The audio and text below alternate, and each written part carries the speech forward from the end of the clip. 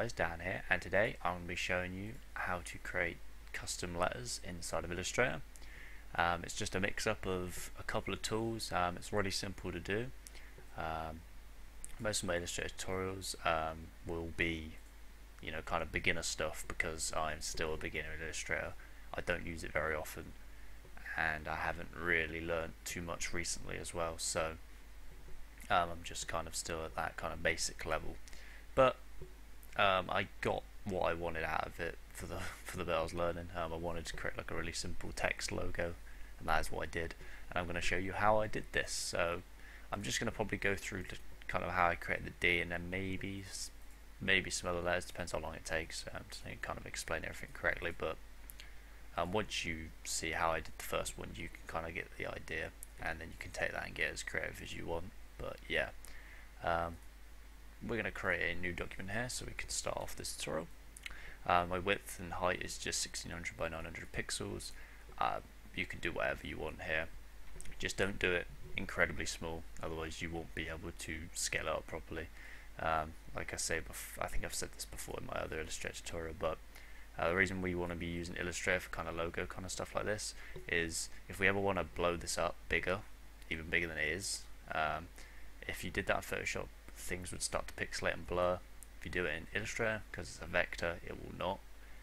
The quality does not get affected. So, but obviously, if you're working with a 5x5 square and you scale that up, whatever you've created is just going to look retarded anyway. Because, well, it might not, but it's just so much easier just to work at a decent size just to start off with. So, I use 1600 by 900 because it fits my screen pretty much perfectly at 100%. If I hit 100%, you see there's hardly any. I think it's perfectly in line with the tools either side. So because I've got a 1080p screen. So if you've got a 1080p screen, just 1600 by 900. There you go. But we'll probably zoom in anyway, so it doesn't really matter. But the first thing we want to do is we want to go to View and we want to show the grid. So once we click that, you'll get this grid. You'll get these larger squares with these smaller squares inside. And we're mainly going to be focusing on the large squares. But now we want stuff to snap to that grid. So we go straight to View again, and then we go Snap to Grid. And now whatever we do now, it will just literally snap to points. So instead of just being able to free roam it wherever, literally the only places we can move is each little block here that you can see, like the smaller ones. So if you zoom in, so we can't put it in between these. We can only go across each block, but unless obviously it's a curve, it can curve through and stuff. But if it's just a square, you won't be able to get a square through one of the grid squares. But this is what we want, because we want things to snap, we want things lined up properly. So basically the whole idea for this is you kind of use the shape tool and the line tool to kind of mask out what you want your shape to look like, and then you basically select that whole selection and then you cut the shape out of it using the shape builder. I think it's the shape builder tool. Yeah, this one here.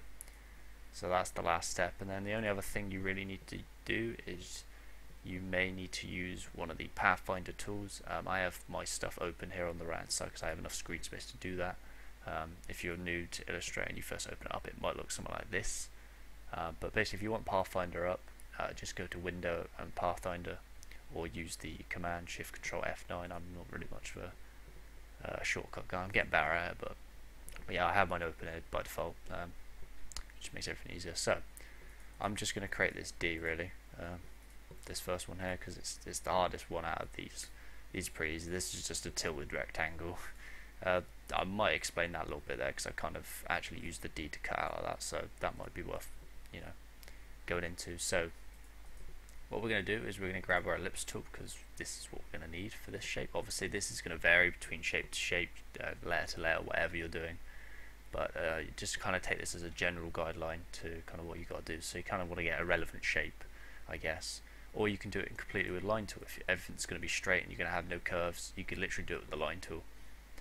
So what we want is we want our Ellipse Tool, and we want to go down here to our fill and stroke, and we actually want our fill to be nothing, and we want a black stroke.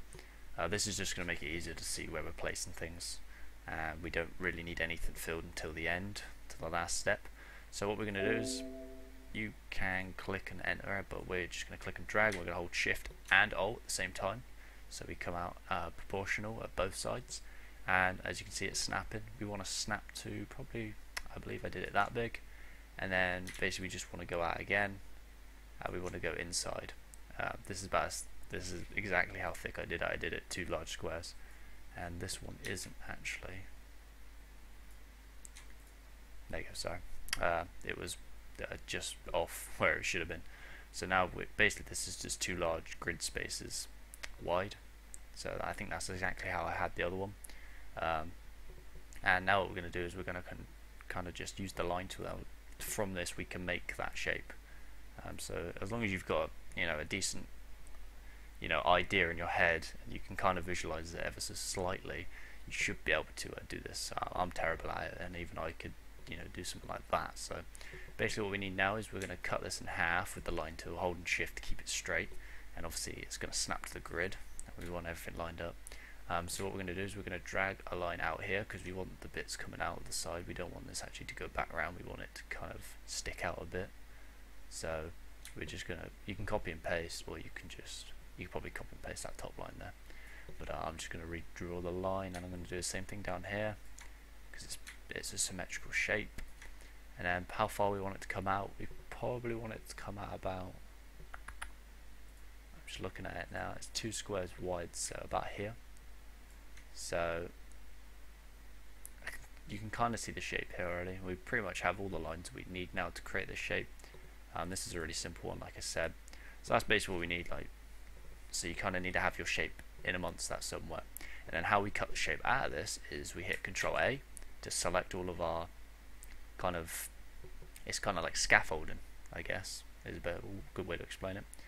And now we're going to go to our shape builder tool, and now you'll notice every time we go inside an area that it can pretty much fill. So imagine you're trying to fill something on Photoshop, and you've got all these lines everywhere.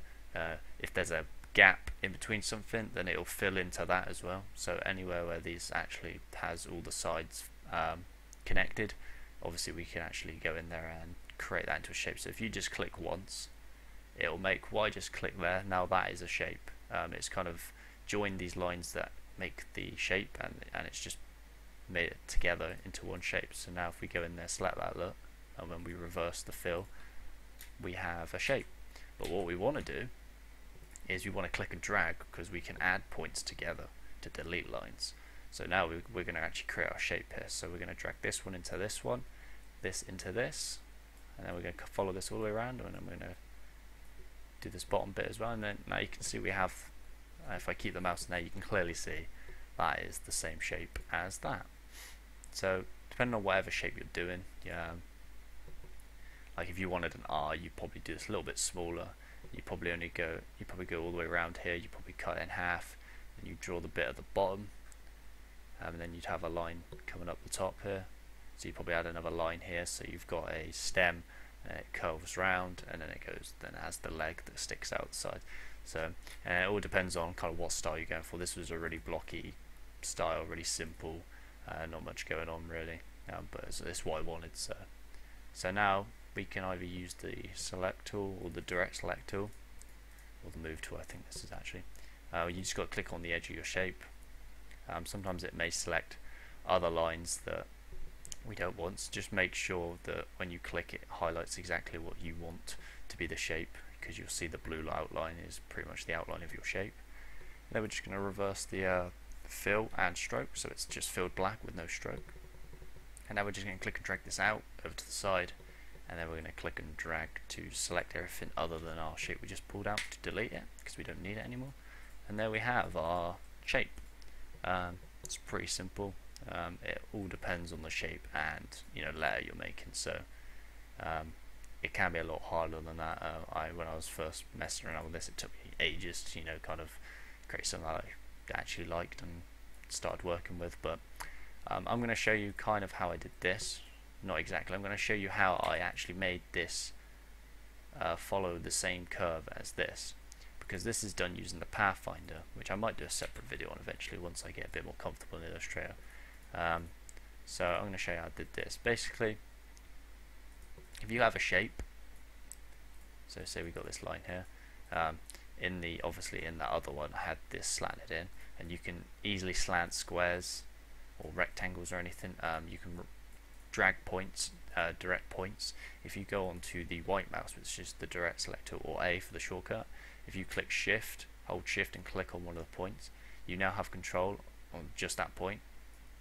So say you wanted this to be slanted, you could click one of them and just drag it in, and obviously because we're snapped it makes it a lot easier to line it up. So basically what I did is go back to the move tool here, is I'm just going to drag it to where I wanted it. So I want it to say about here, but I obviously want this to follow the curve, so I'm going to drag this in until this whole side is covered. So there, as you can see, like the whole shape is getting cut now because we don't want any weird edges. And what we're going to do now is we're actually going to go back to this shape and we're going to hit Control C, Control F, which is basically we're just copy and pasting, but instead of Control V and we're Control F in, because we want the shape we just copied to be on top of everything in the layers over here. Well, it'll be on top of what you copied it from anyway, and that's what we want. So then we're going to take this shape and we're going to hold shift and click our other shape that we want to cut into. So now we have both of these selected, but the one you want to cut from is actually the one that will cut using this Pathfinder anyway. The minus front is obviously, it tells you minus front, so we actually want this one to be above, so we need to click and drag, or you can right click and go arrange, bring to front, because we want this to be in front because we're cutting out of this shape, so it's going to cut the top from the bottom one. And now if we select both these again, we're going to hit minus front, and what it's actually going to do now is it's going to cut the shape. So when I drag this out, you'll notice it's curved just like we wanted it to. It's not great, it's not, I don't think it's perfect, actually it is. So that's kind of how I did them type of things. So if you want to make shapes and text that kind of hug each letter, kind of like this part did, where it kind of like follows the shape of this, that's one way you can do it. And obviously you could do it freehand using the pen tool. It's entirely up to you, but that's kind of the tutorial today. I hope you enjoyed it. It's a pretty basic one. I am still basic beginner at Illustrator, so hopefully I can get a little bit better. I don't use it too often. If I used it more, I'd probably be really good at it by now, but I only use it every now and then just to create random logos and stuff that are usually never too technical. They're just really simple stuff. But yeah, hope you guys enjoyed this Illustrator tutorial. I'll hopefully be making a few more videos, keeping the regular uploads again from now on. I've had a little, I'd say, break. I think I uploaded for a couple of weeks because I've had a lot of college work and stuff to do, and I haven't really had the time to just sit down and record videos, because sometimes it takes time. Sometimes I'll sit down, I'll record a tutorial, about 10-15 minutes tutorial, and it's done, boom, like that. But sometimes it'll take me an hour just to do the tutorial because I'll either be voice cracking because I'll either be messing up, you know, doing something wrong, something technical goes wrong, like I'm not actually recording my mic, or it's making weird noises, or all kinds of things like that. So it takes a lot of time actually, and then obviously uploading and sorting all that out is time as well. So, but yeah, I'm going to stop now because the longer the video goes on, the more time it takes to upload and the more time it annoys me. So hope you enjoyed this Illustrator tutorial. Very simple, very basic, but I will see you in the next tutorial, which will probably be Photoshop tutorial. But anyways, have a good day, thanks for watching, and peace.